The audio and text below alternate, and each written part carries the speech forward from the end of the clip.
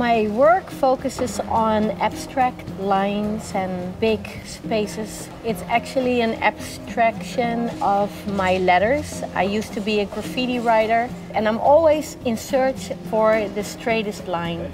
I get so happy when I do a line that you can put a ruler next to it, but it comes only from my hand.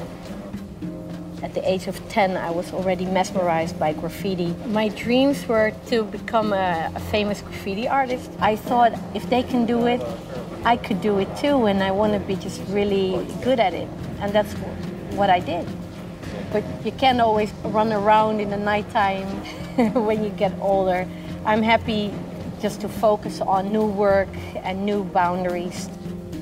I just came here to mix it in with the work that I do. That was my biggest task and a challenge, because I'm not a figurative artist, so it's difficult to put something figurative in my abstract work. It's just like a puzzle, make the bottle pop out, because that's what it's about, like just celebrating that one bottle. I live art, I breathe art, it's in my veins, it's in my dreams, and there's of course a lot of things outside of art, but it's my life, everything.